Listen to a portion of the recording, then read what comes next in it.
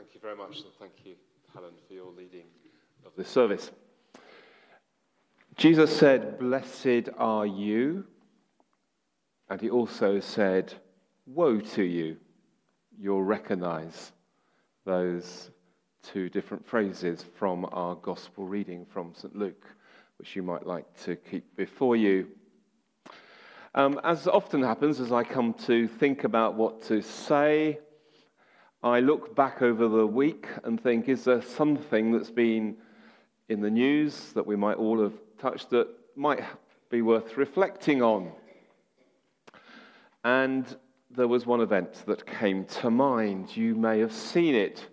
John MacDonald, the Shadow Chancellor, being involved in an event run by an organisation called Politico, and at the end, clearly the person who'd been interviewing him asked him some of those quick-fire questions. One of them was, who's your favourite Conservative? John MacDonald, as you know, is fairly left-wing, said, next question to that. But the one that got into the news was the one about Churchill. Just before I go on to that, you know those sort of quick-fire things, don't you? Often they appear in the paper as well. Are you Man United or Man City? Are you... So often, the desire to divide black and white. Blessed are you, said Jesus. Woe to you, said Jesus. In our gospel reading, we have St. Luke's version of what in Matthew is called the Sermon on the Mount, except in Luke, as you probably know, it's the Sermon on the Plain. There are similarities and there are differences. And one of the really significant differences is that whereas in Matthew's gospel we have that list, 8 or 9 blessed are, in Luke we have both blessings and curses, blessings and woes. It reflects in many ways the typology of, say, the book of Deuteronomy, which speaks of both the blessings that come from the law and the curses that come from the law. And at first sight, Matthew's Sermon on the Plain looks as though it's encouraging us to be black and white, to be binary in our divisions. And at one level, of course, there is a binary divide. At the heart of it, there is that fundamental choice. Which path are you following? Are you following the path of life or the path of death? Are you following the path of blessing or are you following the path of judgment? And I'm not playing that down because when it comes down to it, in the end, there is the way of God and there's the way of the world.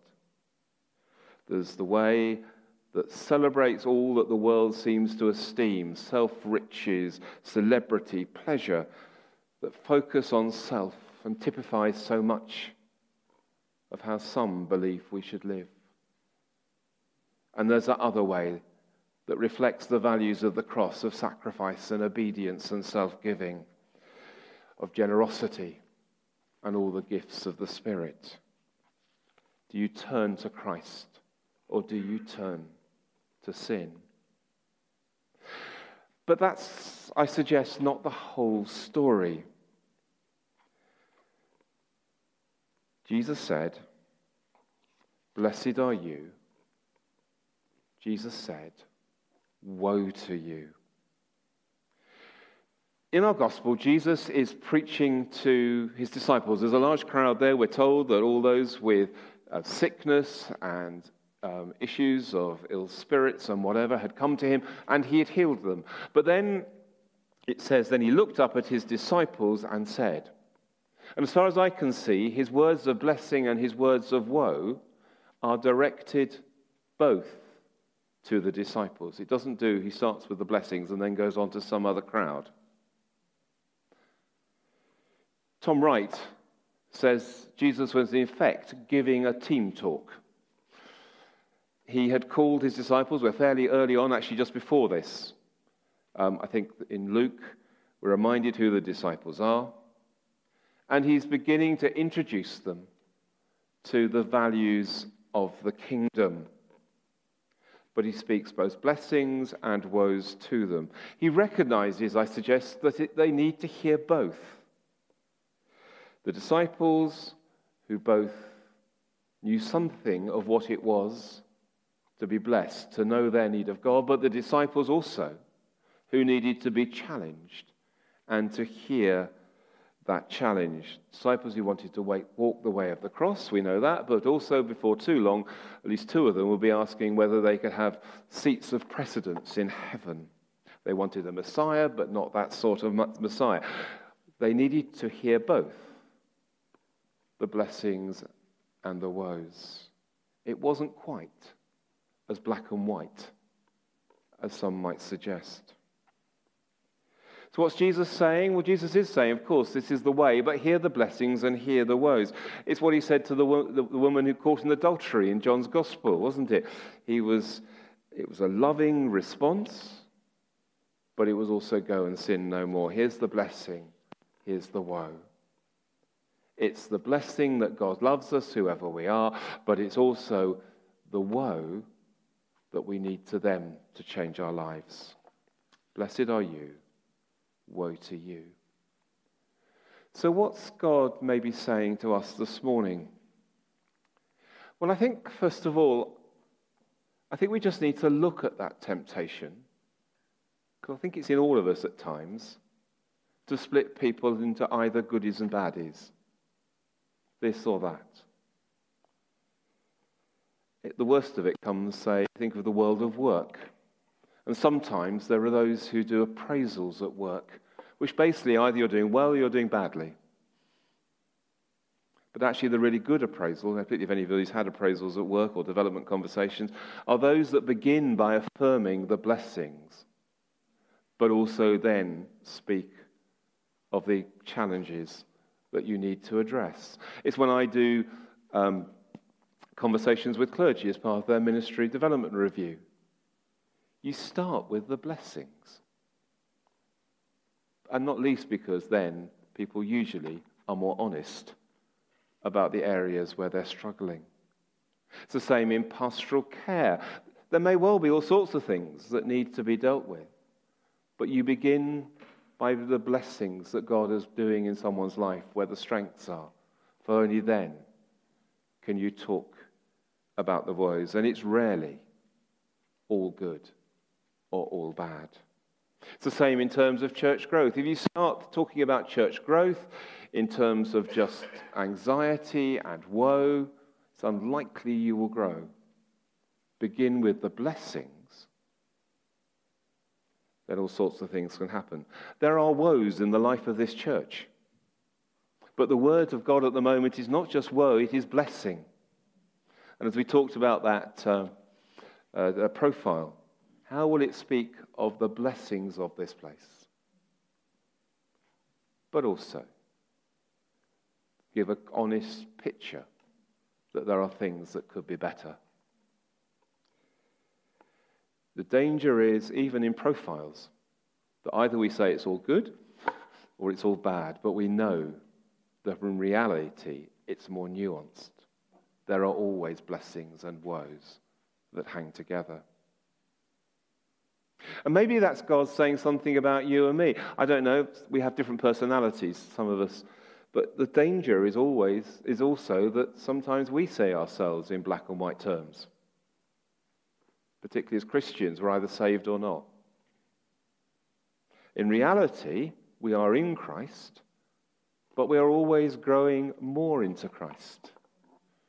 We are saved, and yet we are sinners who need God's blessing and God's mercy. And I would suggest in the history of the church, where people have emphasized either one or the other, we have missed the depth of what it is to be loved by God, both blessed, but also reminded of the woes. Indeed, too much black and whiteness, too much goody and baddie language in the way that we think about ourselves or about others in the church leads to a spiritual arrogance that is judgmental. Are we those who know our hunger for God and who know the cost of discipleship with all its blessings and all its challenge? Or are we those who are spiritually self-satisfied and who lose our sense of dependence and humility before God?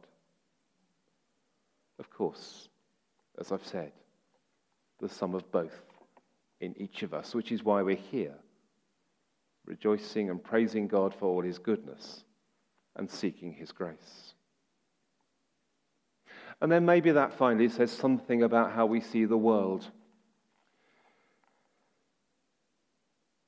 All too often, the temptation is to be black and white again, to be, that is good, that is bad. And some things are clearly where we need to recognize that they're wrong and to challenge them and to speak out of them. But even in our world,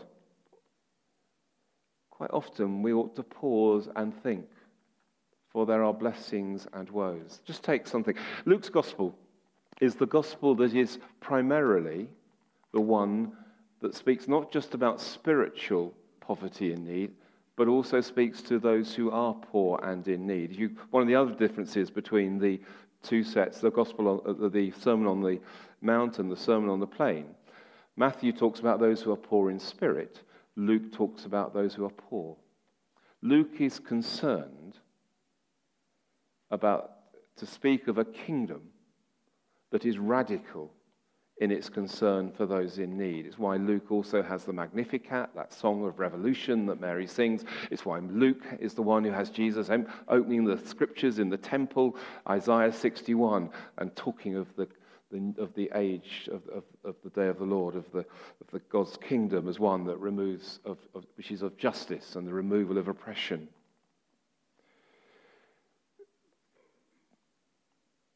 And so, an example. One of the things that's of concern in our society, as we know at the moment, is universal credit. Quite possibly some of you are caught up in it. All too often, the question that is asked is it good or is it bad? But actually, in reality, I would suggest, it's a bit of both. I personally think the principles behind universal credit, of simplifying the benefit system, of bringing things together, of trying to make it one stop rather than several stops, nothing wrong with that. But equally, the way that it has been put into practice that leaves people without money for weeks, that pushes people back onto food banks because there's literally nothing to buy food with, then that is clearly not right. Blessings and woe go together. Blessed are you, says Jesus, woe to you. Jesus held those two things together. In his preaching to the disciples, somehow he was saying, blessings and woe are hang together. It's not just black and white. It's not binary. It's not this or the other. And I'm just suggesting that that we need, in all sorts of aspects, in the way that we see other people, in the way that we judge ourselves, in the way that we judge the world, be cautious of either just saying it's a matter of blessing or it's a matter of woe. How do they hang together? And of course, if you go back to Churchill, he was a hero, the greatest leader this country's had. But actually, he was a bit of a villain as well. Not just because of Tony Pandy. He got other things wrong. There are aspects of his life, like all of us, that were not what they might have been. But that's who we are before God. And that's what St. Luke reminds us of in our gospel today. Amen.